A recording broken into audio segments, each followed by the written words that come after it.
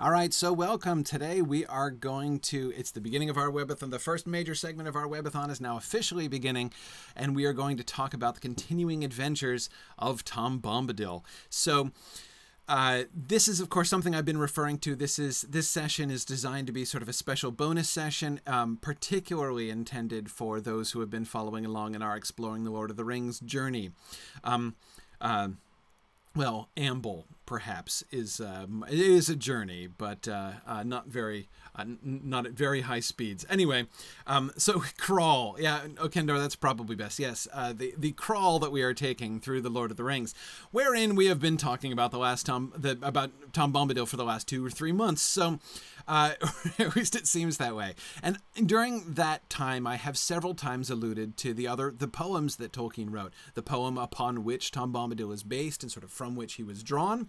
And also, I've occasionally alluded to the sequel poem that he wrote later on. So we're going to be looking at both of those things today, and you guys are going to be shocked at the number of slides worth of poetry I'm going to get through today. I'm not going to do my normal thing where I look at every single line of the poetry because you know, I'll be here until midnight just for that, and I have a whole bunch of things that I'm going to do, and I'm totally staying on schedule today. Anyway, okay, so this is what we're going to do. Adventures of Tom Bombadil. So The Adventures of Tom Bombadil was published in the early 30s in the Oxford Magazine, which is essentially sort of a local literary journal connected to the university there, that was published in the town. Didn't achieve a really wide circulation. This never really became a famous poem or something like that. But of course, it becomes immortalized in The Lord of the Rings itself. And this is so let's read through the poem. You will recognize the meter, of course. You will recognize several things. What are the opening lines of the original poem? Old Tom Bombadil was a merry fellow. Bright blue his jacket was, and his boots were yellow. Green were his girdle, and his breeches all of leather. He wore in his tall hat a swan wing feather. He lived up Underhill, where the withy Windle ran from a grassy well down into the dingle. Old Tom in summertime walked about the meadows, gathering the buttercups, running after shadows, tickling the bumblebees that buzzed among the flowers, sitting by the waterside for hours upon hours. There his beard dangled long down into the water. Up came Goldberry, the river woman's daughter, pulled Tom's hanging hair, in he went a-wallowing, under the water lilies, bubbling and a-swallowing. All right, so we get the first encounter between Tom and Goldberry here. Now, JJ, yeah, I was noticing that line too, of course, in Exploring the Lord of the Rings. We spent a while talking about that peculiar sentence that ends up, down, Underhill in the description of Tom's house. And although, JJ, you see that actual phrasing isn't there, we see how it he sort of gets in that direction, right? We can see this line seems to be what that line would be, what it's based on, right? Notice he lived up Underhill. So that interesting kind of contrast of up and under, right? You think like, he lived down Underhill, right? If it's under, you'd think he'd be down, right? But so that up, down, Underhill concept is already there, right? Or already near there. Okay, so yeah, exactly, Tungle. He's still up and under at the same time, which is interesting. What do you notice? What do you notice about this? There's some pretty striking images, right? Yeah, Sam, I think the idea of him tickling bumblebees is a little interesting. JJ is a little disappointed that they're not Dumbledores, which I agree. Dumbledore is a cooler name for several reasons, right? But yes, and the Hummer horns are right out, JJ. I'm sorry. Wrong poem for Hummer horns. What do we see him doing? Right? What is established about Tom Bombadil? Where do we begin in this poem? Right? So we begin with his merriment and with his clothes. Now, it's interesting, right, that the description of his clothes comes off very differently in this context, right? When he is singing about his own clothes while dancing around his yard while the hobbits are in the parlor, right? It's a little stranger, like somebody who runs around singing about his own clothes. This is at least a description you know, like we start off with a description and it's useful. Oh, hey, he's got a blue jacket and yellow boots, right? That's handy. Of course, we all knew that he would, right? But it just starts off in the sense of description, which now isn't that interesting in thinking about what he goes around singing, right?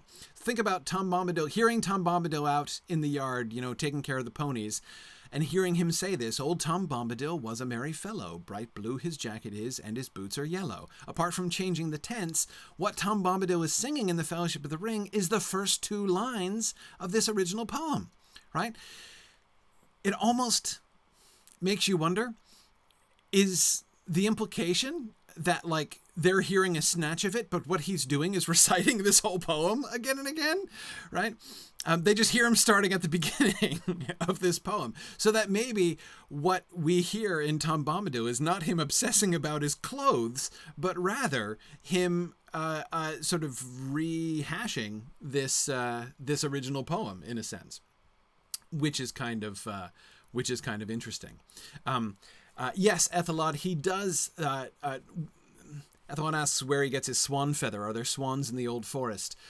Yeah, there are, and we'll see him interact with a swan in the next poem. And he's not going to interact with a swan in this poem, but Tolkien is going to work that into the story later on. Exactly, Zed Turtle's got it. Very good. Okay, let's see. Tom Bombadil's not a very... He's a merry fellow, but he's not a very busy fellow. Right? I mean, the one thing that we get very strikingly described here, we have a striking piece of non-action to begin our poem, right? Not him running around and doing things, not even him like leaping on the hilltops or something like that. We hear him walking about the meadows, gathering flowers, running after shadows. I don't know why he does that. Is that metaphorical? Is that literal? Is he pursuing the shadows, or is just running amongst the shadows? How does that work? Tickling bumblebees, which sounds like fun, I guess. That seems, friendly, probably, right? Sitting around for hours. So he doesn't live a very active or very dynamic life.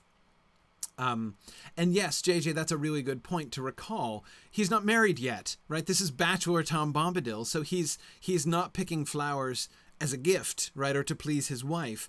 It's just for fun, right? Presumably because he enjoys buttercups. Now, Zed Turtle, I was thinking about that too. I don't think the shadows are whites, mostly because the shadows, I don't think we're supposed to be thinking of barrow whites or something, because we're going to meet the barrow whites later on, and they'll be described in very different terms. Yeah. Now, careful about thinking of Tom here as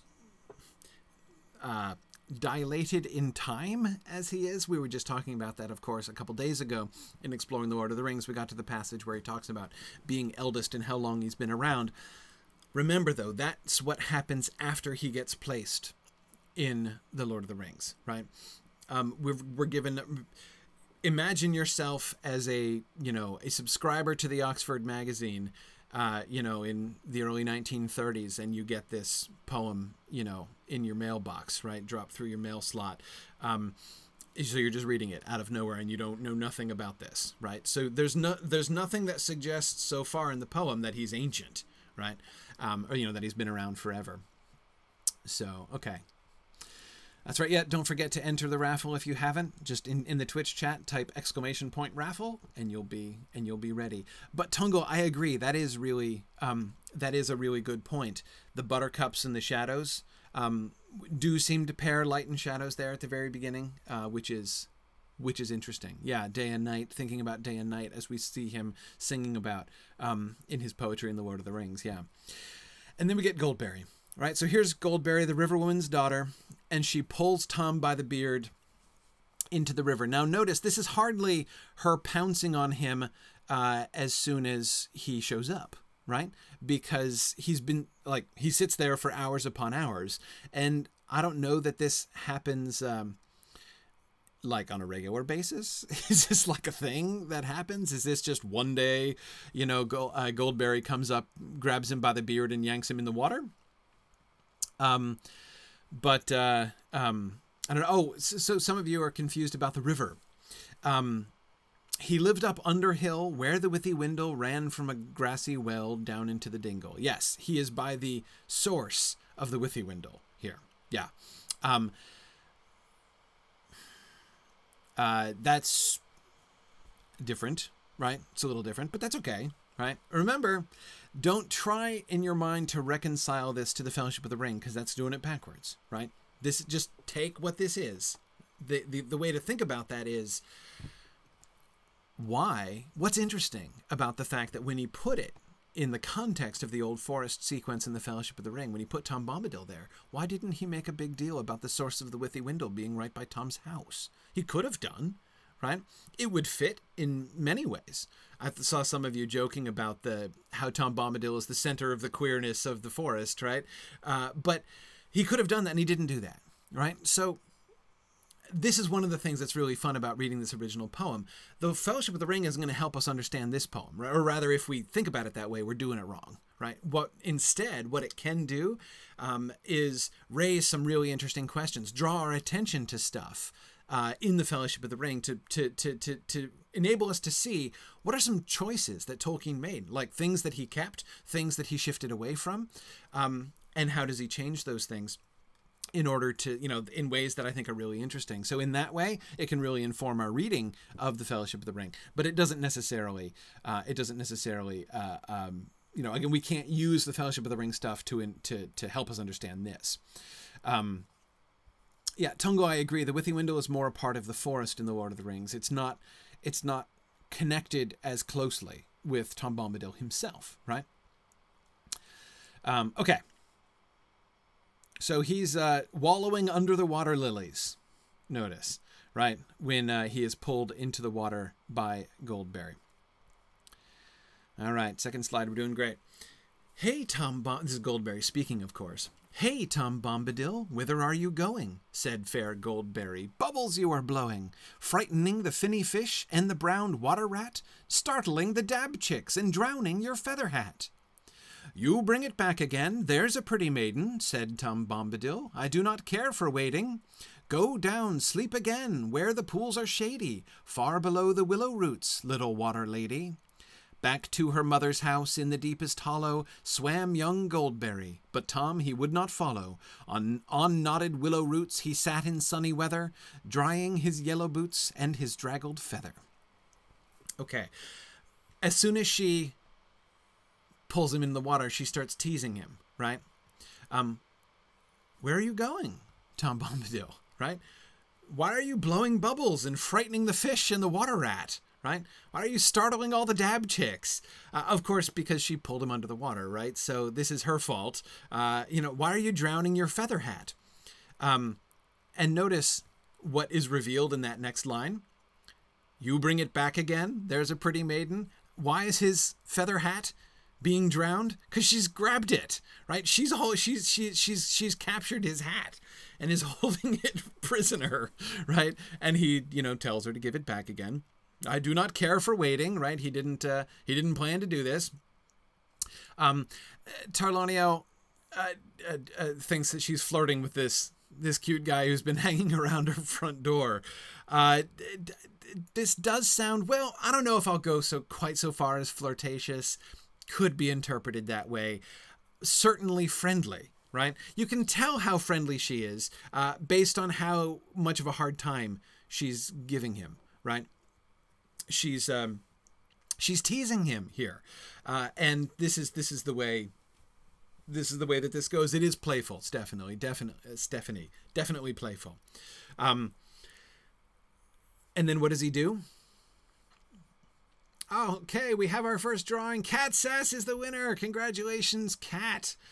So I want to again, for those of you who are watching, we're drawing door prizes. If you're watching on Twitter Live, by the way, join us on Twitch, twitch.tv/SignumU. Then you can enter our drawings for door prizes and participate in our trivia contests later and everything. It's going to be awesome. Twitch.tv/SignumU. Congratulations, Cat.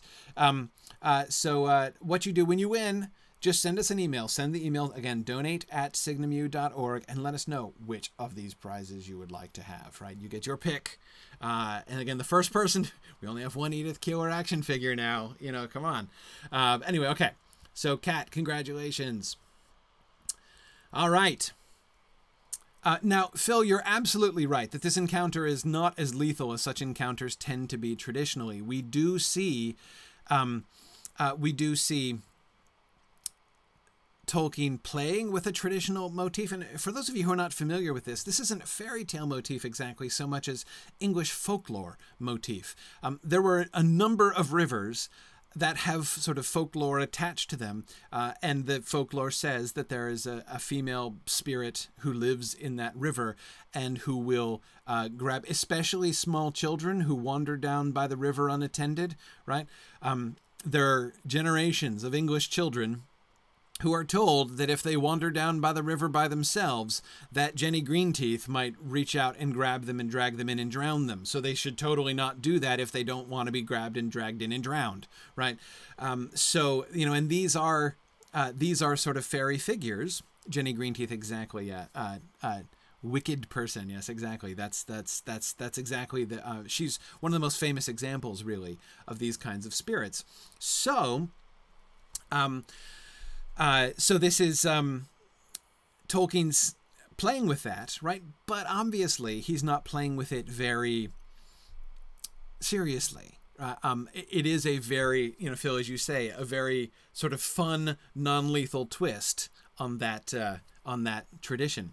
And so Llama Lady, yes, exactly. She goes back to her mother's house, meaning the river, which seems to be, so her mother's house seems to be underwater.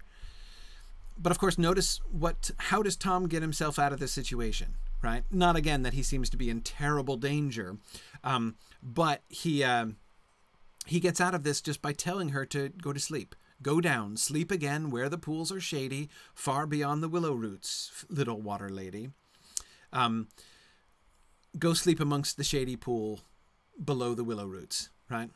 That's where you should go. And she does. She goes to sleep, presumably, right? Yeah, very good. Okay. So he's trying to dry his draggled feather now. And now he has adventure number 2. Up woke Willow Man, began upon his singing, sang Tom fast asleep, under branches swinging. In a crack caught him tight, snicket closed together, trapped Tom Bombadil, coat and hat and feather. Ha, Tom Bombadil, sorry, this is Old Man Willow. Ha, Tom Bombadil, what be you a-thinking?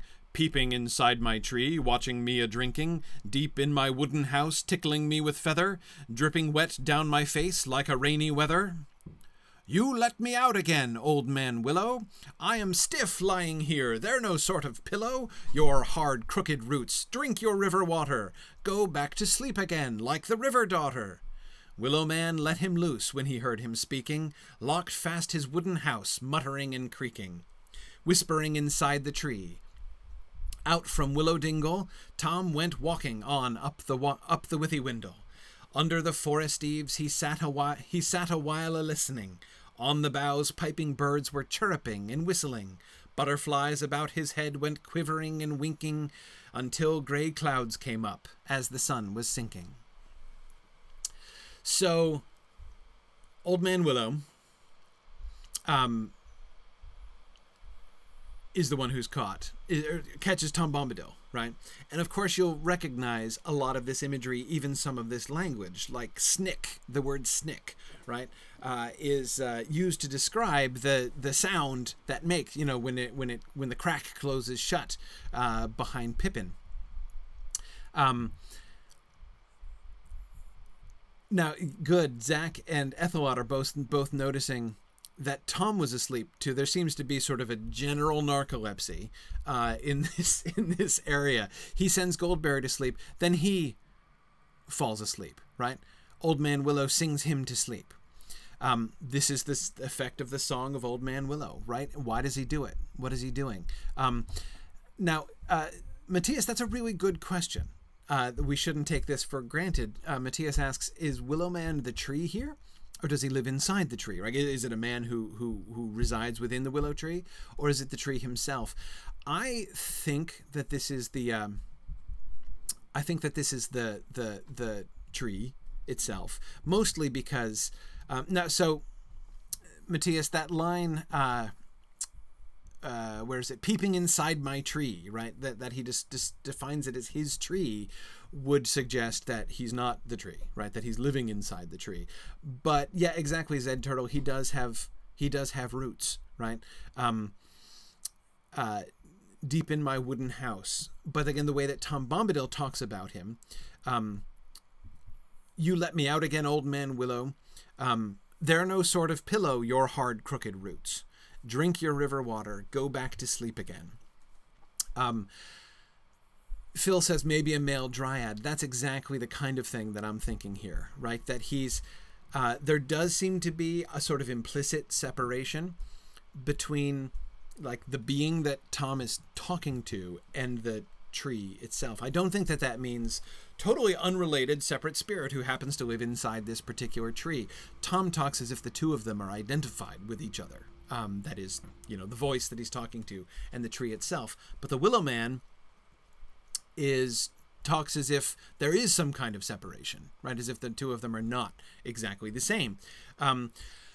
So I think what we're getting here is some kind, just as, remember, Goldberry is a spirit associated with the river. I have become convinced by Irindis during one of my favorite moments of exploring the Lord of the Rings so far, when Irindis suggested that Goldberry is a spirit not of the water but of the water lily. That I loved that idea, still love that idea. Very convinced of that, certainly in the context of the Fellowship of the Ring. Is that how she was seen originally? Not sure, right? I'm less 100% convinced of it here in this poem. But anyway, I think it's I think it still definitely works. But again, notice we have this like animated spirit who lives within the river, within and around the river, right? Is Old Man Willow a similar thing? Do we have this spirit, the Willow Man, who lives within the willow tree, and so there is some kind of this identity and yet some kind of distinction? Do we have this like spirit who is inhabiting this tree, right? So it is him, it is his tree, but he's somewhat, that seems to me very possible. It's not exactly. So for this reason, I think if we're thinking about Old Man Willow as some kind of Ent or Huorn, I don't think that's correct. And I feel pretty confident about that, not only because because we do get that separation, and it's not like you're going to separate Treebeard from his body, right? There's no sense in which Treebeard is a separate spirit who happens to be inhabiting the body of a tree, right? That's just not how it works. What's more, it's been pretty clear as we've been doing The Return of the Shadow and the Treason of Isengard, as me glancing over at the book sitting there, The Return of the Shadow and the Treason of Isengard, that the whole Ent concept, the whole concept of Treebeard and the Ents as we know them in The Lord of the Rings doesn't emerge until later on. Treebeard by name is a character long before we actually have any indicators, long before we have any indication that he's thinking of Ents in that way.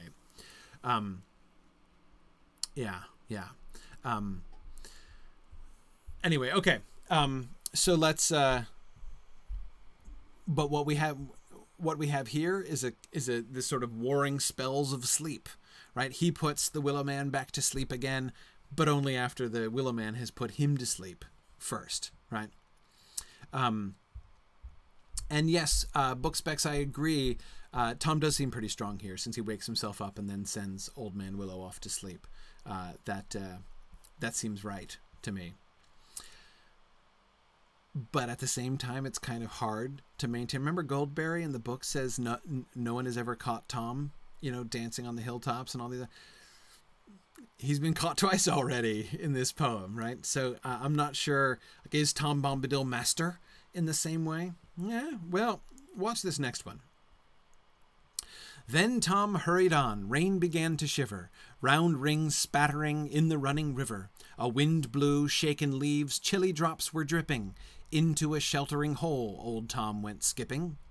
Out came Badger Brock with his snowy forehead and his dark blinking eyes. In the hill he quarried with his wife and many sons. By the coat they caught him, pulled him inside their earth, down their tunnels brought him. Inside their secret house there they sat a mumbling. Ho, Tom Bombadil, where have you come tumbling? Bursting in the front door, badger folk have caught you. You'll never find it out the way that we have brought you.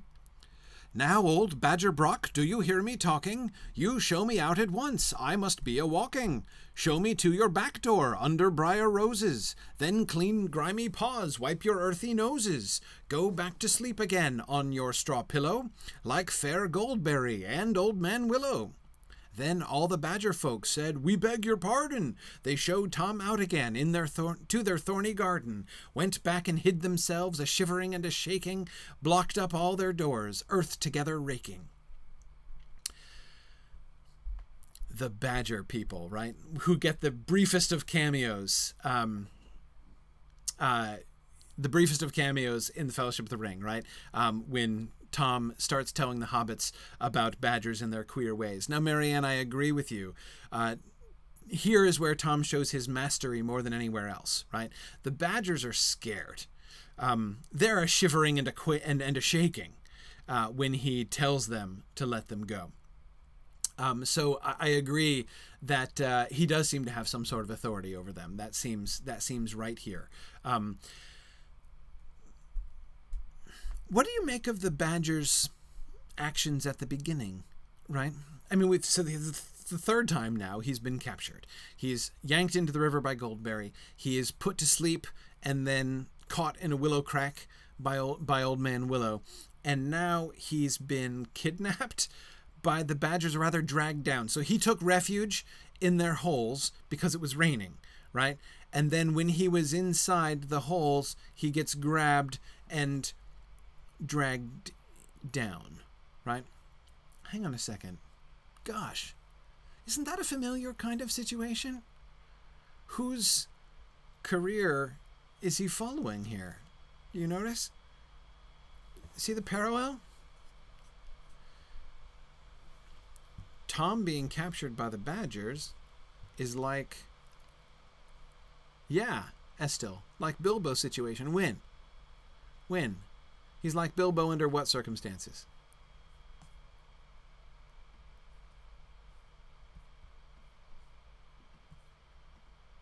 Yes, exactly, Estelle. The Goblin Cave. Absolutely. So he is taking shelter in what seemed a convenient cave and unused, right? And then he gets snatched from the back of the cave and hauled down into the center of the subterranean realm, right? And told that he's not going to be able to escape now, right? Exactly. Good. Yeah, several of you are pointing to that scene, and that's really kind of interesting, right? So the badgers don't make it into the Fellowship. Everything else gets into the Fellowship of the Ring. The badgers don't make it into the Fellowship of the Ring, and it seems pretty clear why not. I think of all of the things that Tom Bombadil encounters, the badgers are the ones that would totally not fit, right? For instance, like, of what size are the badgers? Exactly. They seem to be about Tom Bombadil's size. I mean, if he were able to take refuge in their tunnels, he must be fairly small, or they must be pretty big, right? So, BOUSs. Exactly, yes. They are badgers of unusual size. But, of course, I have another suggestion to make. Maybe Tom is diminutive, right? There are a couple possibilities here. One, yeah, Mike, I agree with you.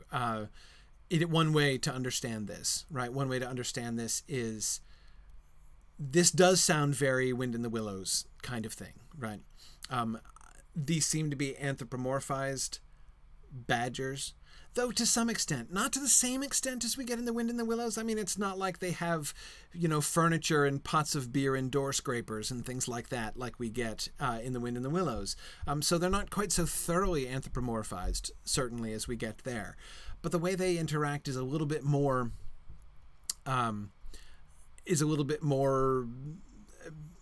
anthropomorphized, right, than just pure badgers. But at the same time, it's also possible that Tom is quite small, right? Why couldn't he be? He might be. Now, if you're thinking, well, wait, Tom can't be diminutive because Tolkien doesn't do diminutive fairy-type folk, right? Actually, he kind of did back in the day. There's a bunch of his early poetry which shows him doing diminutive fairy poetries. That happens, right? He distances himself from that in later years, but he totally did that, right? Exactly, Jesse. Errantry does spring to mind. Goblin Feet, Estelle, is a flagrant example of that kind of thing. Errantry is, in my opinion, the most explicit version of that. Exactly. Tarlonio was wondering if Tom has a brother who went off to sea and married a butterfly. That's exactly the kind of question, right, that I would have too.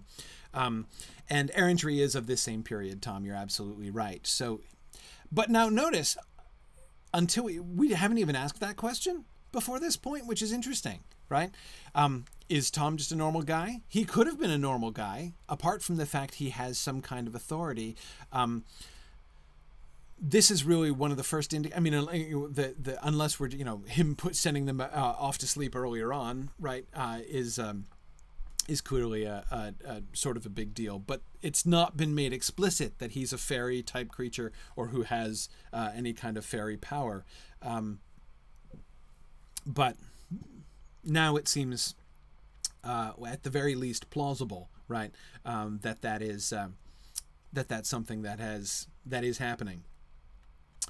And yes, Mungley, Tom could possibly be the size of a child's doll. It is conceivable that he could be the size of a child's doll because, of course, that's the model, right? His child did have a doll named Tom Bombadil. That's what he named him after.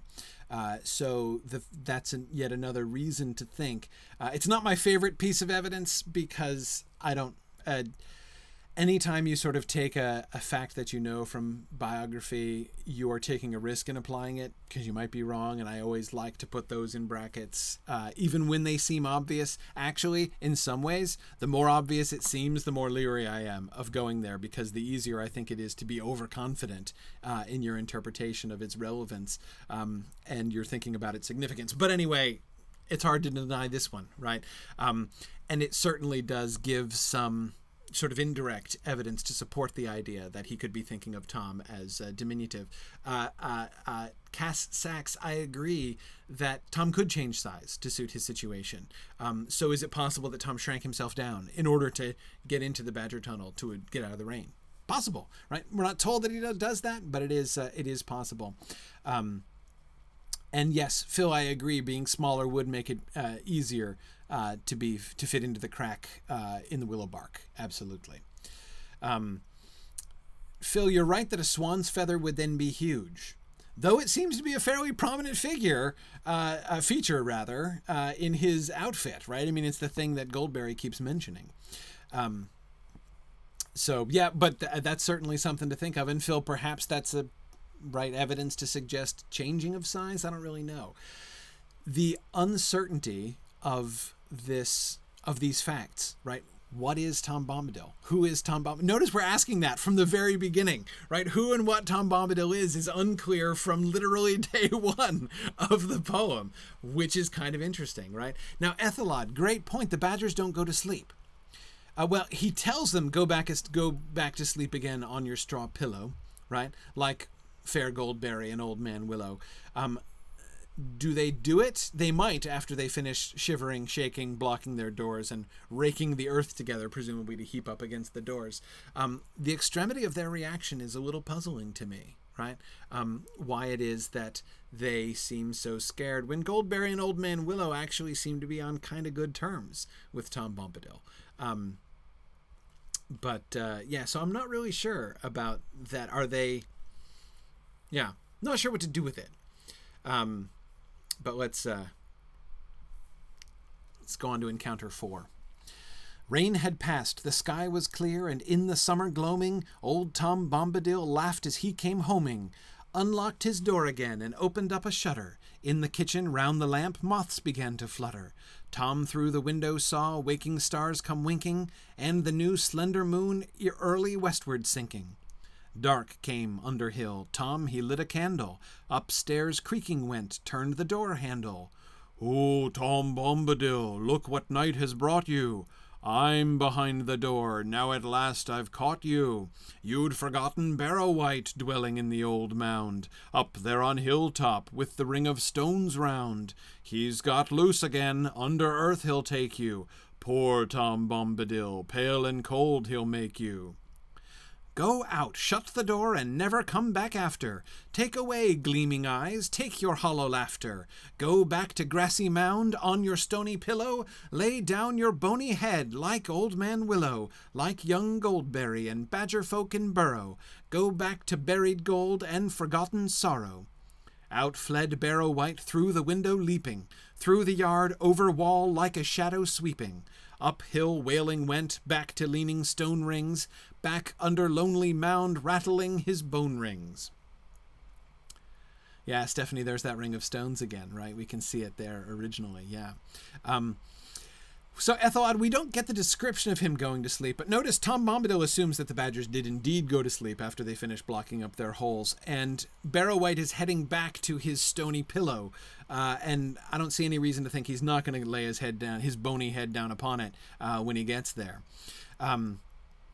Rosie's wondering if that ring of stones is a red circle. I can't help but think of that either, right? JJ thinks the White might have been more successful if he spent less time gloating about catching Tom and more time actively catching Tom. It's a classic blunder, JJ.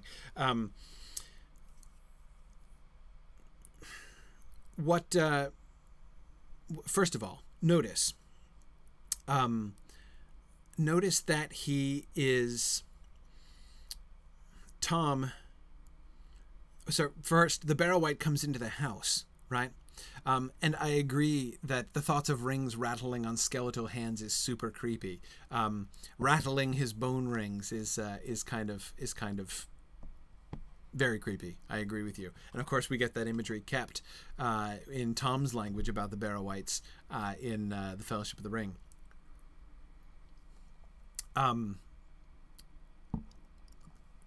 Tug McGill says that Tom Bombadil is kind of a one-trick pony, right?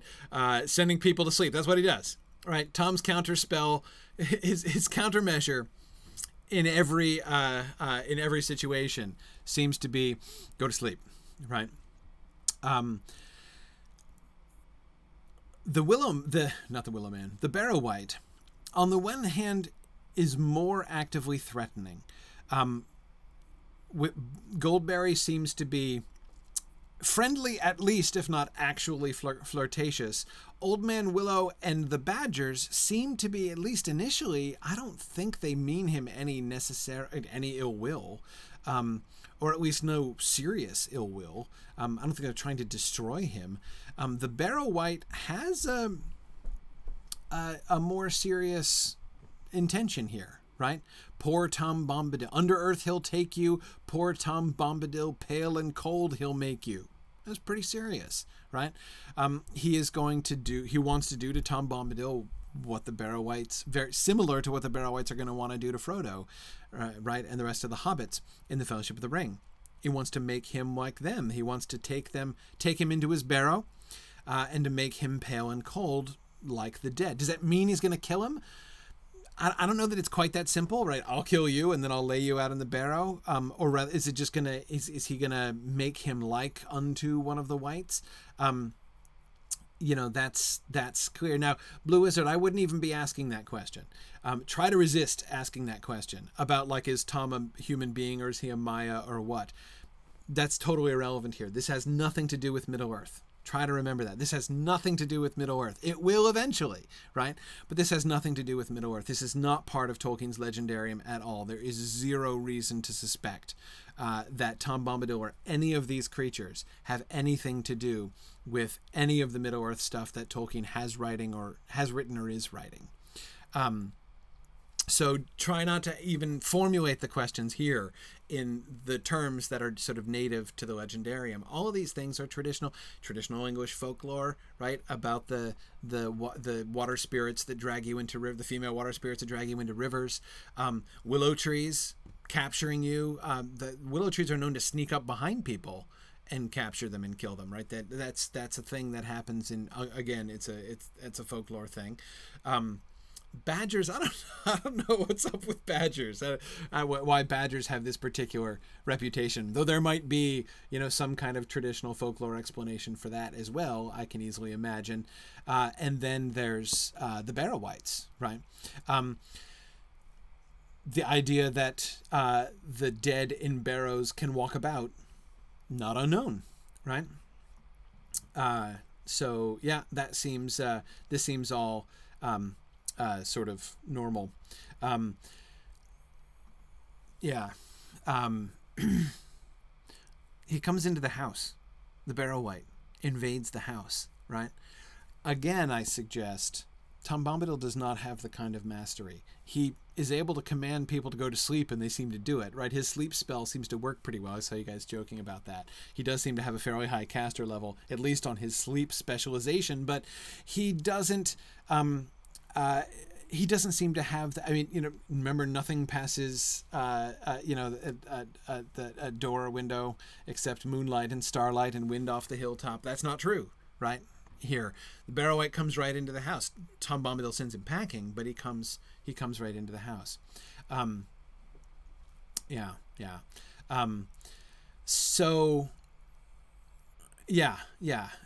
think that he's in a different position, and again, we can't kind of associate him. JJ's wondering, is Tom a sort of Sandman? I mean, does he have a folklore role as well? Like, is he supposed to be like the dude who makes people go to sleep, right? He is such a one-trick pony that I couldn't rule that out. That seems to me one interesting explanation of Now, Mike, that's a great question. Is the barrow wight the dead person or the remains animated by something else? No idea. We're not told at all, right? Again, we know about how that explanation works within a Lord of the Rings context, but here we have nothing. Nothing at all. All we know is that this is a barrow wight. And remember, when Tolkien wrote this, barrow wight, a wight wasn't a thing. Wights are a particular species of undead, right? But that's thanks to Dungeons and Dragons, who was lifting it directly from Tolkien. A huge portion of the first edition Monster Manual is cribbed straight out of the Lord of the Rings. Wights are one of those things. Why are wights a subspecies of undead? Because Dungeons and Dragons took that from Tolkien. Exactly, Mike. Wight just means person. It's a very generic traditional word. It means like guy or dude. I mean, that's the like I saw three wights just means like I saw three folks, people, dudes, right? So a barrow wight is, as we joked about years ago, is literally grave dude is a literal translation of barrow wight. This is a grave dude, right? What does that even mean? We don't even know what that means. He seems to be undead. He's an animated corpse, right? But how did he get animated? By what power does he animate? We don't know, right? But there's a lot of things we don't know. We don't know who the Willow Man is. We don't know what's up with Goldberry. We don't know why the badgers are acting in this unusual way. We don't know any of these things. So that's fine. That's fine. So barrow doesn't mean grave, but a barrow is a grave, right? It's a little more than a grave. Of course, the barrow is the mound in which usually someone important was interred, often with their wealth and treasures. So that's why you have the treasures and things associated with it. So a barrow, and a barrow could be, I guess, a more literal synonym, a closer synonym to barrow would be tomb, I guess I would say. But because you do have, barrows that would be opened to bury somebody else from the family in, for instance. That's a thing that could totally happen. Is the wight even corporeal? Here, Phil, is a good question. I don't know if he's corporeal. It sounds like he is. the fact that he has to jump out the window suggests that he's corporeal, or he doesn't just pass through the walls or something like that. So I don't think he's a ghost. Is he skeletal or zombie-like? Skeletal, I think. He's got bony fingers, but of course, who knows exactly what that means? It could just mean thin and emaciated fingers, right? So it could be a dried-out, desiccated zombie for all we know. Notice he doesn't see him. We don't get a physical description. We get an auditory distinction, right? Tom knows what he looks like take away gleaming eyes. We don't see the gleaming eyes. We're just told about them, right? Yeah. Yeah, very good. Oh, yeah, Sam, you're right. Dungeons & Dragons didn't only crib from Tolkien. He was one of their major sources, but they didn't only crib from him. Yeah. Brendan, I don't remember. I don't think Tolkien ever drew a picture of Barrow-wights. It's a great question, because, of course, Tolkien did do many illustrations. I don't think he ever did an illustration of the Barrow-wights. Not that I remember. Yeah. Don't think so. Cool. Let's keep going. Old Tom Bombadil lay upon his pillow, sweeter than goldberry, quieter than the willow, snugger than the badger folk or the barrow dwellers, slept like a humming top, snored like a bellows. So here Tom goes to sleep himself. After his long and busy day of sending other people to sleep, he sleeps, and he sleeps more soundly than all of them. Sweeter than goldberry is my favorite line. You know, he exceeds all of them. He's more quiet than the willow man, more snug than the badger folk. Though being more snug than a barrow-wight is perhaps a low bar to exceed, as King Loon would say. That's no great mastery. But anyway, yeah, all that is interesting. Okay. He woke in morning light, whistled like a starling, sang, "Come, Derry doll, merry doll, my darling." He clapped on his battered hat, boots, coat, and feather, opened the window wide to the sunny weather. Wise old Bombadil, he was a wary fellow. Bright blue his jacket was, and his boots were yellow. None ever caught old Tom in upland or in dingle, walking the forest paths or by the withy windle, or out on the lily pools in boat upon the water. But one day Tom, he went and caught the river daughter. In green gown, flowing hair, sitting in the rushes, singing old water songs to birds upon the bushes. Okay, so this is Tom Bombadil did a wooing go at this point now.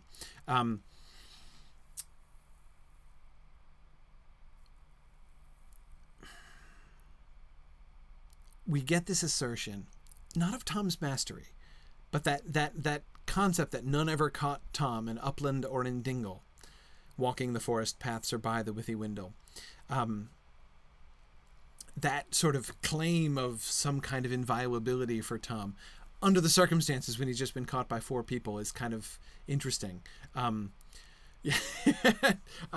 Lynn, that is a really interesting point. Lynn is pointing out, if he's quieter than the willow and he's snoring like a bellows, what does that suggest about the willow man? Right? Is he enormously noisy in his sleeping? I don't really know what to make of that, Lynn. I can't help but think, sweeter than goldberry, quieter than the willow.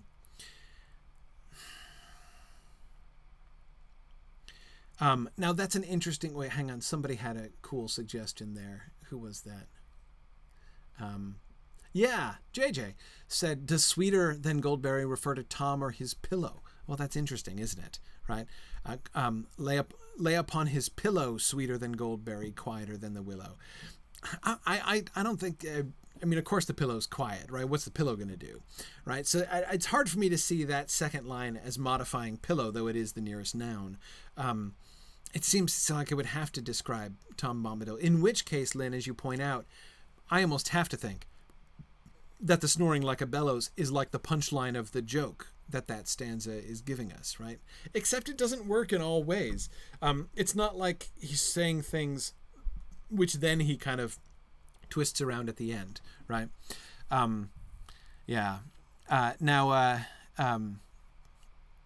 Winged Elf Girl. Okay, I see your Twitter handle now.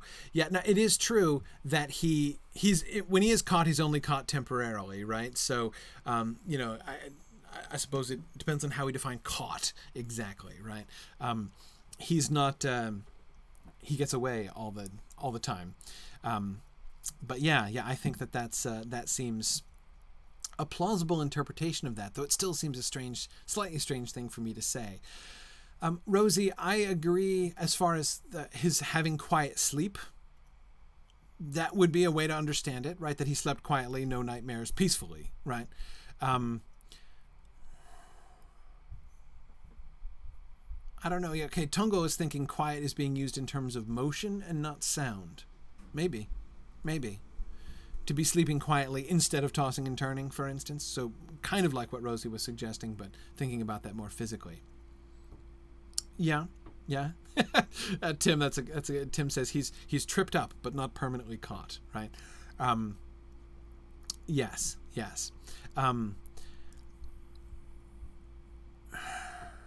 Yeah, Lynn, I also don't quite know how his sleeping is like a humming top. I think it's got to be the noise. I don't think it's like him rolling around in the bed like a top. That's not peaceful, right? That's not particularly snug, nor particularly sweet. I think it means like the steady hum of a top as it's spinning. Yes, I think that those are two auditory descriptions, a bellows and a humming top, to describe the noise he makes while he's sleeping. That's how I would have to understand this. Anyway, okay. He's going and catching the river daughter, right? Now, catching in what sense? Well, let's keep reading. We'll read the catching. He caught her, held her fast, water rats went scurrying, reeds hissed, herons cried, and her heart was fluttering.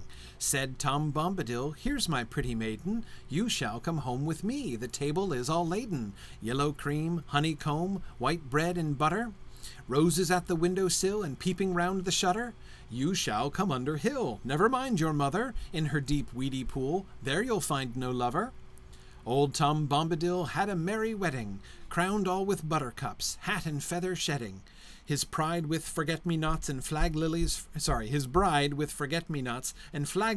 garland, was robed all in silver green. He sang like a starling, hummed like a honeybee, lilted to the fiddle, clasping his river maid round her slender middle. Yes, so I just wanted to make it officially known I am not advocating this as a courtship mechanism.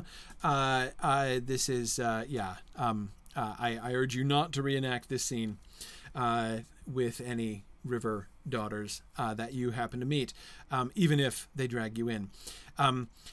Yeah, so Winged Elf Girl, this is a sort of sweet kidnapping sort of situation that's described, which I know is like makes modern people really uncomfortable. But what's the context for that? What's the that is, in what context should we be understanding this, do you think?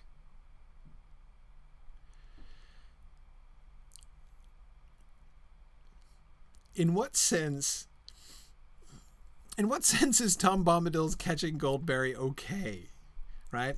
Again, not in a contemporary dating context, right? But in what sense is... Remember who we're talking about, right?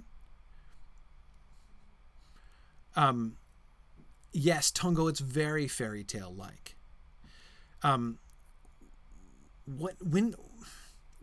does this kind of thing happen in fairy tales?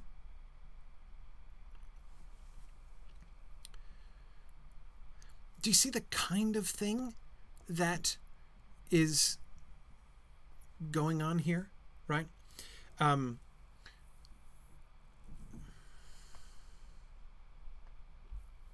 anybody think of other examples of this kind of thing? Now, you're right, Blue Wizard, she did try to catch him first, and he's just reciprocating. The kind of rough and tumble that they've had before suggests that, you know, this is kind of okay. I agree, we did get a lot of teasing earlier on, and so yes, there is you know, the sort of teasing context would seem to be appropriate as well. Wulfreg, yes, we do see somebody else who does this. The errantry dude captures his butterfly bride in the same way. This is also a folktale tradition. How do you catch a fairy, right? The idea that you grab on and don't let go until they make a promise, right? That's a thing. That's a thing in folklore and fairy tale tradition, right? That even it's the way you have to do it. That in some sense, perhaps because of the kind of creature you can't just go and get her consent, go and say, hi, you want to, would you marry me? Well, I've got a cute little cottage up here, right? I have some yellow cream and honeycomb and white bread and butter for the wedding feast and some flowers for you. Want to come live with me? And she's like, okay, right? That's not necessarily how it works, right? That there's like rules to these things. So yeah, Tim Dolph is thinking of Beren and Luthien, right? Beren had the same idea, right? So I'm not talking about human cultures in which bride stealing is normal. That is a thing, and certainly goodness knows there are plenty of traditions for that. I'm explicitly talking about fairy tale tradition and folklore traditions in which, in order for a person to interact with a fairy, you have to do this. Yeah, that's I think something that you can see going on in this, that you know, we do have precedents for that. Yeah. Anyway, does that make sense? And again, you know, we'd have to dig a lot more into, you know, the tradition of like Selkies and fairies. Even somebody mentioned, yeah, Tom Hillman, of course, mentioned Proteus. We see the same kind of idea there, right? That in order to get Proteus to do, like, you want Proteus to do you a favor, you've got to, like, how you do it is you pounce on him and you hold him down until, you know, keep holding him no matter what form he changes into, and then he's got to answer your questions. That kind of thing, like that's how you interact with creatures of this kind, right? That seems to me the kind of story that we're in here, just as the river person folktale is the kind of story that we're in at the beginning when she pulls him in. That seems to be the way that we are here. So again, everything we've seen from the beginning of this poem suggests we're not thinking about human courtship rituals at all. That Goldberry is definitely not human. Tom is probably not human. Almost certainly not human. This is a fairy thing, right? And it's within a fairy context that we're hearing this. So again, I know it's this whole idea of him kidnapping Goldberry and bringing her home and making her marry him seems uncomfortable in lots of totally understandable ways. But yeah, this is definitely a different kind of context here. Good. Let me let's keep going. We're almost at the end here. Lamps gleamed within his house, and white was the bedding. In the bright honeymoon, badger folk came treading, danced down under hill, and old man Willow tapped at window pane as they slept on the pillow. On the bank in the reeds, river woman sighing, heard Barrow White in his mound crying. Old Tom Bombadil heeded not the voices, taps knocks dancing feet, all the nightly noises, slept till the sun arose, then sang like a starling, hey come Derry doll, merry doll my darling, sitting on the doorstep, chopping sticks of willow, while fair Goldberry combed her tresses yellow. I love these little things which, like, make some of the details in the Fellowship of the Ring just pop out in really new ways, like the fact that old man Willow actually does come and tap at the window pane, right? When Mary, it's Pippin, yeah, it's Pippin.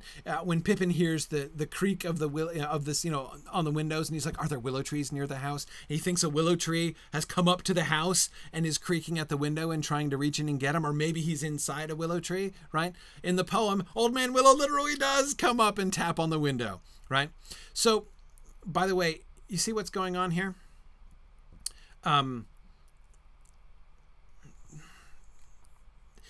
This is a sort of raucous wedding night celebration, also a traditional thing, right?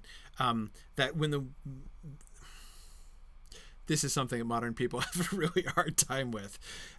In older English culture, the consummation of the wedding on the wedding night was, if not quite a public ritual, a moment of public fun when the bride and groom were put into bed together, and usually there would have been commentary from outside under the window, or like people shouting through the door. That not at all uncommon for there to be that kind of uproarious earthy sort of humor going on during those kinds of moments. That's like that. It was a part of the wedding celebration, and that's what's going on here, right? The Badger folk, Old Man Willow, are giving them a hard time on their wedding night. And JJ, no, the Barrow-wight seems not to be invited. This is, he's crying in his mound, right? Which is interesting, right? As he's weeping as the happiness and celebration is going on, right, in the house. Yeah. Oh, interesting. Yeah. Winged Elf Girl reminds me that as recently as mid-20th century, we see the same kind of thing happening in the musical Oklahoma, right? It's not so far in the distance that you can still hear evidence of that same kind of thing. Yeah, and we get the Badger folk dancing under the hill. And the river woman sighing, right? We got some mother-in-law issues looming here, clearly. But Tom Bombadil doesn't heed the nightly noises, right? Yeah, he slept till the sun arose, then sang like a starling. Hey, come, derry doll, merry doll, my darling, would seem to be addressed to Goldberry there, right? Okay, actually, no, that's it. Yeah, that's the end of while fair Goldberry combed her tresses yellow. And I thought there was one more stanza, but there's not. So that's the end of that's where the first adventures of Tom Bombadil ends, with his waking up on the first day of his married life with Goldberry, right?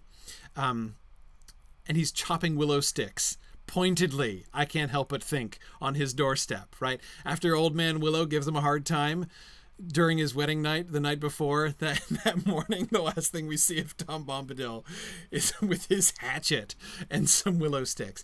I think this is all in good fun still, right? I think this is him getting a little of his own back and teasing Old Man Willow back. Probably not.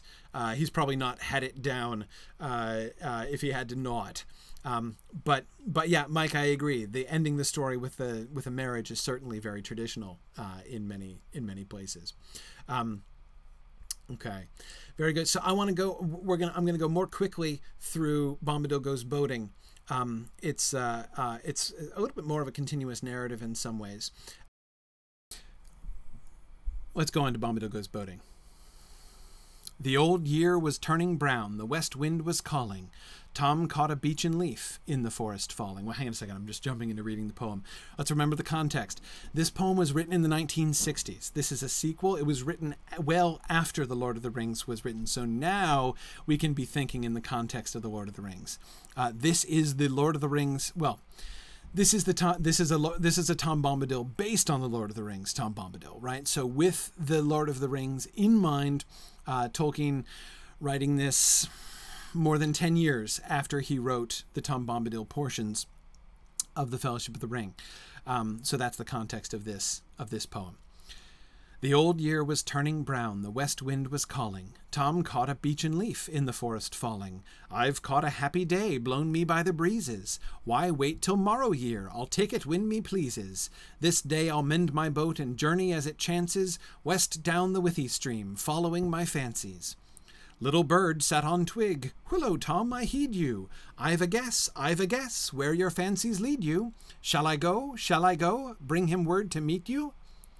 No names, you telltale, or I'll skin and eat you, babbling in every ear things that don't concern you. If you tell Willow Man where I've gone, I'll burn you, roast you on a willow spit, that'll end your prying.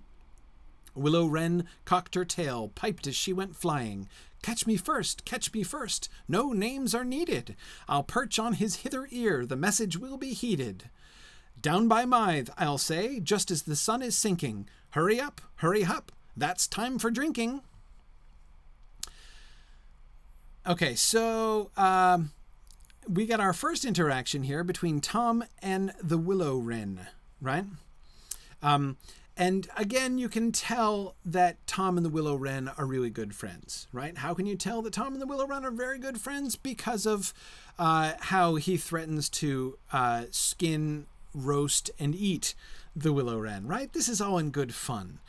It's rather extreme talk of this kind, but yeah.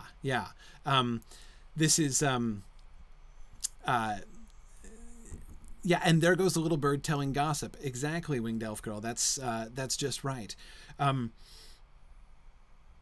the way, yeah, is the Mythe River moithering, right? Or Tim Dolph wants to know. That's a great question, right?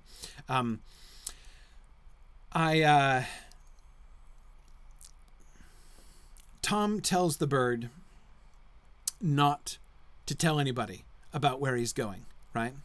What is the bird doing? What's the bird up to? You following this? We've seen birds acting like this before, right? I'll perch on his hither ear, the message will be heeded. As soon as the wren tells or sees Tom, right? The wren says, oh, I'll go tell him you're coming, right? And he doesn't even need to be told the message. Down by Mythe, I'll say, just as the sun is sinking. Now, yeah, this is a lot like the thrush. Exactly.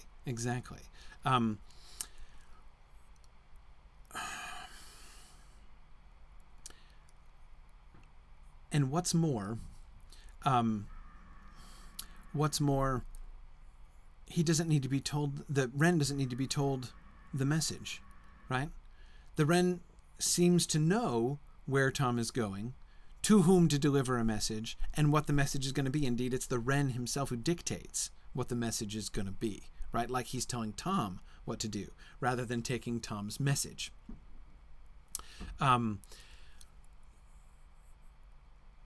Go down by Mythe as the sun is sinking. That's the time for drinking. Okay? Is the wren going to blab where he's going to Old Man Willow? No. And I think Tom knows that he's not going to do that, right? Tom is teasing him. Or she, excuse me. Yes. Tom's, yes, it is a girl wren, sorry. Tom's teasing her, right? Threatening to roast her on a willow spit, right? To end her prying. Yeah. Look who's next. Tom laughed to himself. Maybe then I'll go there. I might go by other ways, but today I'll row there. He shaved oars, patched his boat, from hidden creek he hauled her, through reed and sallow brake, under leaning alder. Then down the river went singing silly sallow, flow withy willow stream, over deep and shallow. Whee, Tom Bombadil, whither be you going, bobbing in a cockle boat down the river rowing? Maybe to Brandywine along the Withy Windle, maybe friends of mine fire for me will kindle, down by the Hayes End, little folk I know there, kind at the day's end, now and then I go there. Take word to my kin, bring me back their tidings. Tell me of diving pools and fishes' hidings. Nay, then, said Bombadil, I am only rowing, just to smell the water like, not on errands going. Now, it's not yet clear who he's talking to, right? There's someone who is saying, "We, Tom Bombadil, whither be you going?" We don't know who it is yet. We're being given no hint. Okay, we're given a hint before the end of this section, right? Who exactly he's talking to. Somebody says, "Where are you going?" And Tom says, maybe he's going to the Brandywine. Friends of his are going to kindle fire for him there down by the Hayes End. He knows little folk there. Tom's going to the Shire to see his friends. That's what the Willow Wren was suggesting, to meet them by Mythe, right? And that's the time for drinking. He's going to meet them at sundown, right? To have a beer. This is what the Wren assumes. And Tom acts like he's going to go along with it. Maybe then I'll go there, right? And he decides to row. His interlocutor, who is unclear at this point, says, "Take word to my kin, bring me back their tidings. Tell me of diving pools and fishes' hidings." That's the only hint we've been given yet as to who or what Tom is talking to, right? This creature has asked him to say hi to his kin for him and to report back about any diving pools or places where fish are hiding that he's going to see. So who is it? "Tee-hee, cocky Tom, mind your tub don't founder. Look out for willow shags, I'd laugh to see you flounder. Talk less, fisher blue, keep your kindly wishes. Fly off and preen yourself with the bones of fishes. Gay lord on your bow, at home a dirty varlet, living in a sloven house, though your basket be scarlet. I've heard of fisher birds' beak in the air a-dangling, to show how the wind is set. That's an end of angling." It's a kingfisher, right? Not a black kingfisher from Mirkwood, presumably, right? But a normal blue kingfisher. So it's another bird that he's talking to. And also Tom Bombadil threatens to kill this one too, and to hang its beak in the air as a weather vane, right? Which would be an end of his angling, right? An end of his fishing. This seems to be the kind of repartee that Tom adopts with the local birds. Now, notice overall trend here, right? What we see Tolkien doing in this new Tom Bombadil poem is we get, first of all, his intention to go visit the hobbits. So we're going to get Tom Bombadil's interaction with the Shire, which is really interesting, right? Mentioned in The Lord of the Rings, but we never actually see it. Now, in addition to that, or on the way to that, we see him interacting with the other living creatures of the forest, right? And we know that he knows and understands their tales and their ways. We see the tales that he tells to Frodo and the other hobbits, and we were just talking in the past 2 weeks about the impact of this, right? How Tom Bombadil shows them how, like, to see the world through the eyes of these other creatures, right? We know that Tom understands them. Now we see that Tom has a very sort of casual, jocular relationship. Ethelred, this is teasing. He's teasing them. He's not actually threatening to kill them. This is a very British kind of friendship. But notice, this is how the hobbits talk to each other all the time. Think about how much of a hard time, like, Merry, Pippin, and Frodo especially give each other. Like, go back to chapter 1, right, and read some more of that. Yeah, it's all in good fun. Again, you can tell. Remember that line when one of my favorite lines when King Theoden says upon Gimli's encounter with the hobbits in Isengard, right? And he, like, starts sort of raging and insulting them, and then they insult him back, and Theoden says, "There can be no doubt that we see the reunion of good friends," right? You can tell that they're really good friends by how they're insulting each other, right? That's a normal thing. And yet, Stephanie, that's actually a really good point. Look at Lobelia Sackville-Baggins and her insults. You can hear the difference. You can hear the difference between Lobelia's insults and the insult, for instance, with which Merry responds, when Frodo turns to Merry Brandybuck after Lobelia has insulted him, Merry then insults him right away, right? And you can see, like, this is the way they interact with each other. Yeah, good. Yeah, Wulfreg, you're right. They do have a friend called Fatty, right? Even the names they give each other are rather often insulting names. Yeah. Okay, the king's fisher shut its beak and winked his eye as singing. Tom passed under bow, flash, then he went winging, dropped down jewel blue a feather, and Tom caught it, gleaming in a sun ray, a pretty gift he thought it. He stuck it in his tall hat, the old feather casting. Blue now for Tom, he said, a merry hue lasting.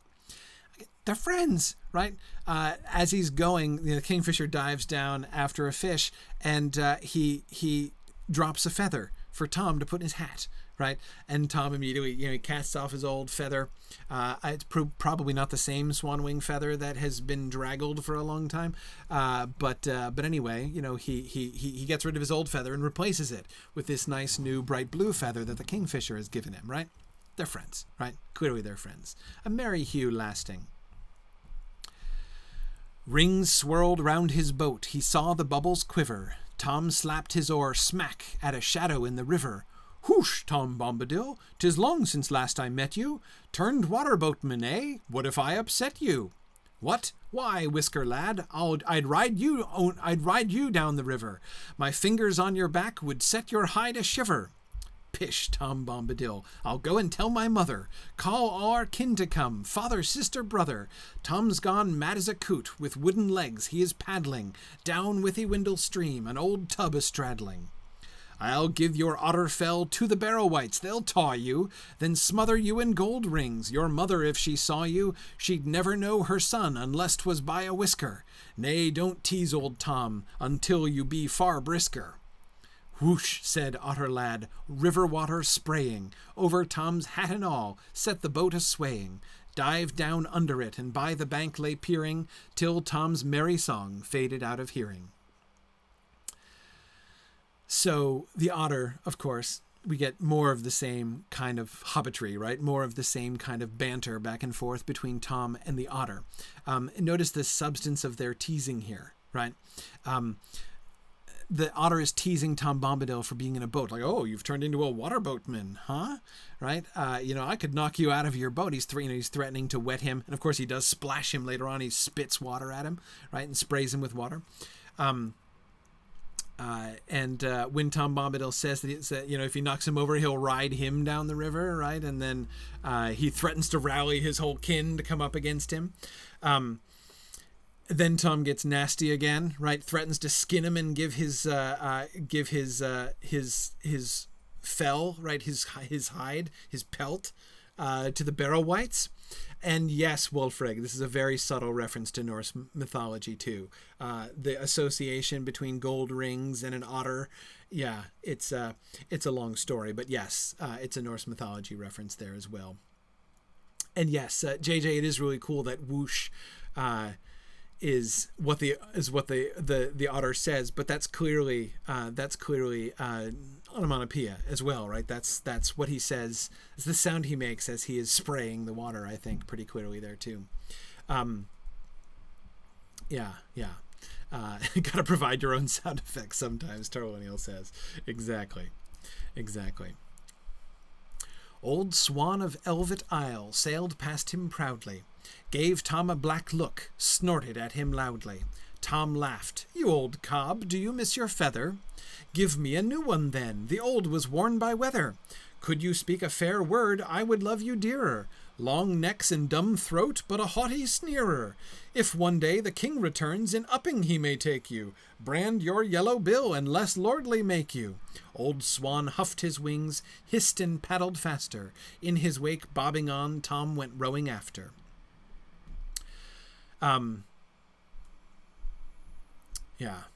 Good. Yeah, exactly, Wulfreg. Yeah, and Loki kills the otter and it causes all manner of troubles. Yep. That creates a big problem. So the swan, of course, traditionally in England, swans were the king's birds. The king officially owned all of the swans, and that same tradition seems to hold here. Tom is teasing the swan because, of course, the king is coming. Remember, this is post Lord of the Rings, right? So the king is indeed going to return to the Northlands, and Tom is teasing the swan. Right, the swan is holding itself with great dignity, as swans do, right, or at least as they appear to do, and sneering and looking down at Tom. But you see Tom's reading of this, right? Why is the swan sneering at him? Because he's wearing a blue feather in his hat, right? The swan knows he was wearing a swan feather. He's wearing one of his feathers in his hat. So the swan is insulted, right? That he's replaced the swan feather with a blue kingfisher feather, right? Yeah. So is this before the ring is destroyed? No, I think it's after, actually. I think this is post Lord of the Rings, post Scouring the Shire, is, I believe, what we see happening here. Because we know things started to go south in the Shire pretty quickly after the four hobbits left. That's, I think, not the environment that we're going to see when we get there. I love that the swan doesn't say anything, right? The swan just looks kind of haughty, and Tom sort of puts words in the swan's mouth. But yeah, doesn't actually say anything. Doesn't need to, right? Tom knows just what the swan's thinking. Tom came to Withyweir, down the river rushing, foamed into Windlereach, a bubbling and a splashing. Bore Tom over stones, spinning like a windfall, bobbing like a bottle cork, to the high that Grindwall. So he's now going into the Shire, right?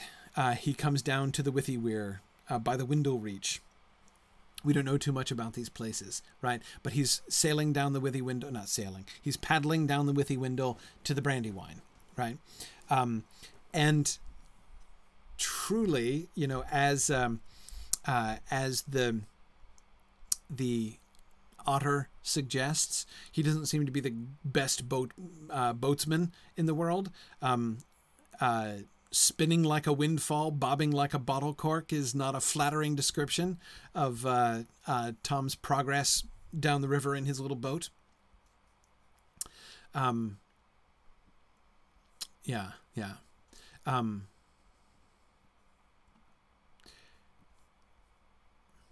Hoy, here's Woodman Tom with his billy beard on, laughed all the little folk of Hayes End and Breredon. Where, Tom, we'll shoot you dead with our bows and arrows. We don't let forest folk nor bogies from the barrows cross over Brandywine by cockleboat nor ferry. Fie, little fat bellies, don't ye make so merry. I've seen hobbit folk digging holes to hide 'em, frightened if a horny gat or a badger eyed 'em, afeard of the moony beams, their own shadows shunning. I'll call the orcs on you, that'll send you running. You may call, Woodman Tom, and you can talk your beard off. 3 arrows in your hat, you we're not afraid of. You we're not afeard of, sorry. Where would you go now, if for beer you're making? The barrels aren't deep enough in Breredon for your slaking. Away over Brandywine, by Shireborn I'll be going, but too swift for a cockleboat, the river now is flowing. I'd bless little folk that took me in their wherry, wish them evenings fair and many mornings merry. Okay, we see him bantering with the hobbits too, but more than banter, do you notice what happened? What did the hobbits just do? Did you notice?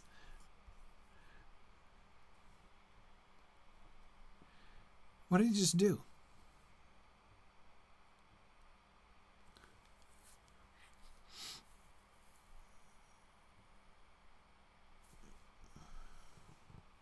Yes, JJ, the hobbits are associated with archery. We see there's actually a hobbit guard here, right? And they claim to be guarding against anything coming out of the forest.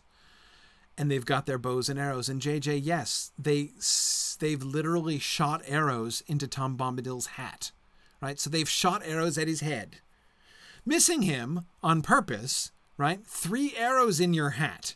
they say. That seems to be quite literal. They've actually shot arrows into his hat, because that's fun, right? And they also invite him in to drink. Well, and they tease him about how much he drinks, right? That is to say, like, you know, there's like the barrels ain't deep enough in Brereton for your slaking, right? If you're looking for beer, oh, we don't have enough here for you, right? Yeah, and JJ, that level of archery does sound very, very Robin Hood-ish, right? Absolutely. Yeah.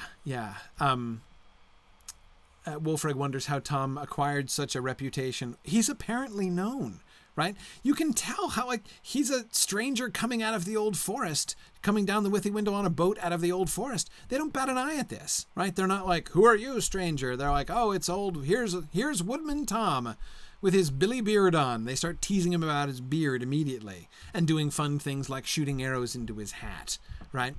They clearly know Tom Bombadil. And obviously they've drunk with him before because they know he can put away enough beer to, or at least they're teasing him for that. So I would say either he drinks a lot of beer or he doesn't actually drink very much, right? One of the two, because they're teasing him about drinking up all of the beer in the town. My suspicion is that he drinks a lot rather than none at all. But yeah, exactly, Stephanie. They're not asking him who he is, right? That's definitely not what's going on here.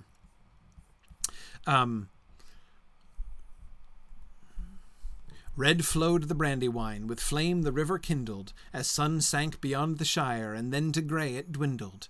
Mythe steps empty stood, none was there to greet him. Silent the causeway lay, said Tom, a merry meeting. He's just taken the ferry across the Withywin. He's just asking them to ferry him across the Brandywine, right? And there's nobody there at the opposite bank. A merry meeting, he says. Tom stumped along the road as the light was failing. Rushy lamps gleamed ahead. He heard a voice him hailing. Whoa there! Ponies stopped, wheels halted sliding. Tom went plodding past, never looked beside him. Ho there, beggar man, trampling in the marish. What's your business here, hat all stuck with arrows? Someone warned you off, caught you at your sneaking? Come here, tell me, what is it you're seeking? Shire ale, I'll be bound, though you've not a penny. I'll bid them lock their doors, and then you won't get any. Who's talking? Farmer Maggot, of course, right? Who sees Tom Bombadil on the road and immediately starts giving him a hard time, right? Beggar man trampling the marish. What's your business here? Somebody warned you off, obviously, right? Somebody knew you, shot your hat full of arrows to warn you off, right? Caught you sneaking around, right? Trespassing, most likely, right? What are you after? Probably beer, right? Though you've not a penny to pay for it, right? That's why he calls him beggar man, right? Here's Farmer Maggot taking his pony trap to the ferry again, right? Except this time he's a little late to meet Tom Bombadil. How does he know to meet Tom Bombadil? Why is Tom marveling that he's not there, teasing him? A merry meeting, right? When he finds nobody there. The wren told him, right? That's what happened at the very beginning. The wren said, I'll go tell him to meet you at the Mythe, which is clearly, in this context now, the other side of the Withy window, right? Yeah.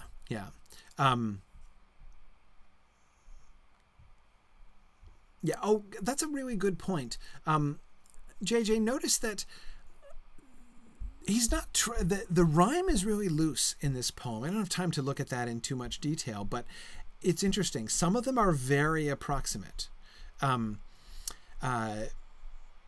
Some of them are not really rhymes at all. There are several places where he just kind of briefly abandons rhyme entirely. I would like to, it is more loose in general, Tungo, I totally agree. I would love to look at this poem a little bit more closely in that regard and see if there's any kind of pattern or trend or tendency that we can see in those moments when the rhyme just kind of goes away. I don't think marish and arrows are a very good rhyme under any circumstances, right? They're very loose, very approximate. But as I say, there seem to be some places where he just sort of briefly leaves it behind almost entirely. That seems to be part of what we see happening in this poem. But like I say, we don't have. I don't want to. We're running out of time here. Well, well, muddy feet, from one that's late for meeting, away back by the Mythe, that's a surly greeting. You old farmer fat that cannot walk for wheezing, cart drawn like a sack ought to be more pleasing. Pennywise tub on legs, a beggar can't be chooser, or else I'd bid you go, and you would be the loser. Come, maggot, help me up, a tankard now you owe me. Even in cockshut light, an old friend should know me. Laughing they drove away, and Rushy never halting, though the inn open stood, and they could smell the malting. They turned down Maggot's lane, rattling and bumping, Tom in the farmer's cart dancing round and jumping. Stars shone on Bam Furlong, and Maggot's house was lighted. Fire in the kitchen burned to welcome the benighted. Maggot's sons bowed at door, his daughters did they curtsy. His wife brought tankards out for those that might be thirsty. Songs they had and merry tales, the supping and the dancing. Goodman Maggot there for all his belt was prancing. Tom did a hornpipe when he was not quaffing. Daughters did the springle ring, goodwife did the laughing. Okay. This is a merry meeting at Bam Furlong, right? This is clearly a general festival. Notice that Farmer Maggot himself is prancing, right, for all his belt, meaning Farmer Maggot is kind of stout around the middle, right? So he has a lot of belt.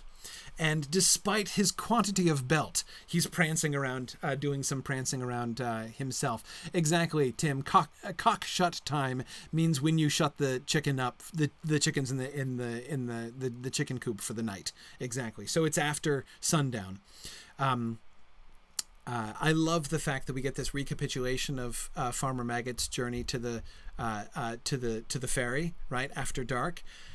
But in this completely different context, meeting Tom Bombadil and having this sort of riotous talk as they come, laughing all the way, passing by the inn because they're going to Farmer Maggot's house, right? And at Farmer Maggot's, you see his kids are all turned out, right? His son's bowing at the door and his daughter's curtsying and his Farmer Maggot's wife bringing out beer to them. Obviously, again, you can see this trend. All of the sort of harsh talk and insults and things are clearly there at hand, right? And they're clearly not intended.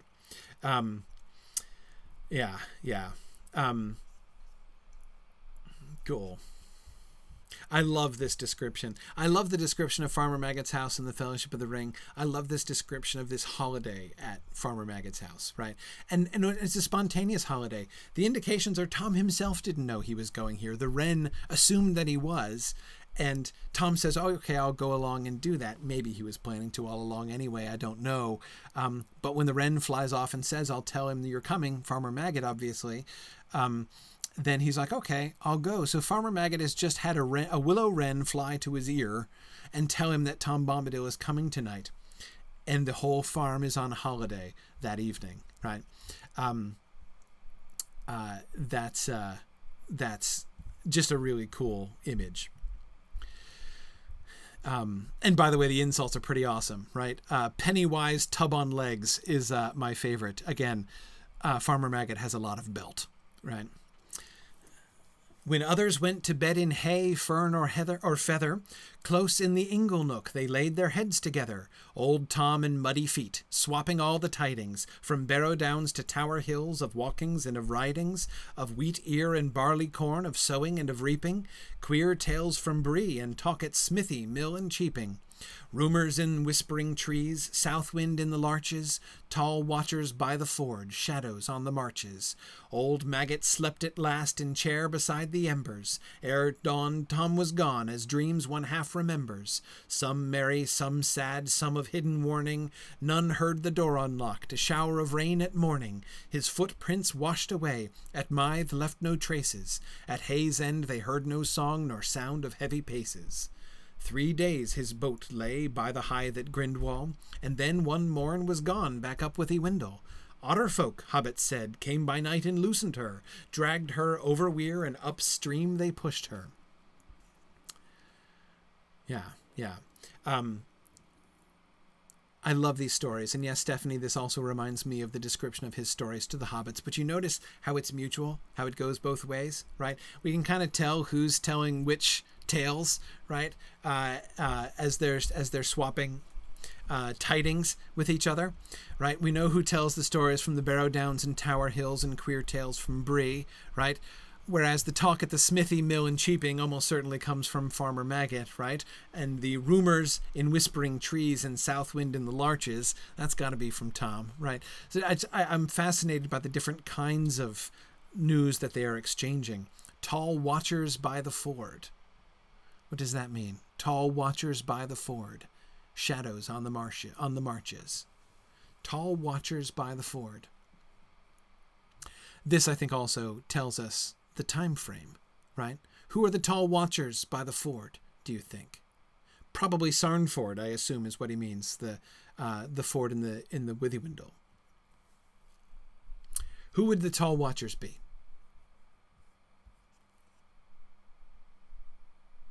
Anybody? Marianne, I agree. They would be the Rangers, right?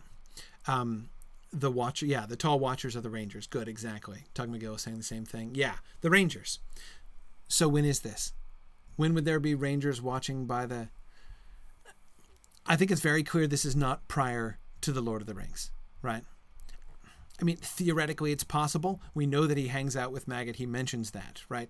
The thing that makes me think this really cannot be understood as being prior to the Lord of the Rings is the familiarity of the hobbits down at Hayes End with Tom Bombadil, right? If they were that familiar with Tom Bombadil, Merry would have heard of him, right? Merry wouldn't be so, unclear. Merry would mention it, presumably, when they're going into the Old Forest.